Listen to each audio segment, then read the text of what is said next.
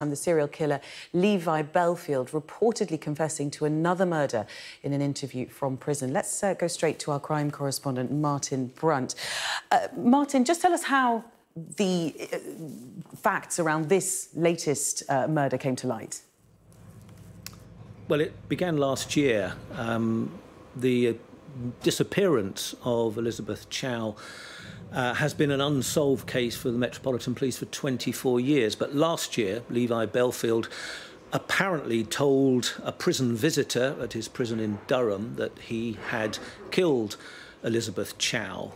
He then later wrote a statement, and all of this was passed to the Metropolitan Police. But it was only this week, on Tuesday, that two detectives went to visit him in Frankland prison, and he confessed to the murder. He described how he had killed Elizabeth, and most importantly, he gave the two detectives some details of the location where he left buried her body, apparently at some woodland in West London. She was last seen in 1999 in the Ealing area of West London. Now, all of this is confirmed by Bellfield's solicitor, Teresa Clark, who was in on the interview at Frankland Prison. The detective spent up to 6 hours interviewing Bellfield.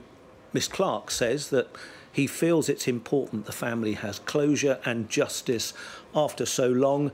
Of course, he gains nothing from this, and there is never any good publicity for Levi Bellfield. And Bellfield, of course, is one of Britain's most notorious serial killers. He's serving a whole life sentence for 3 murders, including the murder in 2002 of the schoolgirl Millie Dowler. Apparently, Elizabeth Chau's family have shown some concern that it's taken a year for the Metropolitan Police to go and talk to, face-to-face to Bellfield.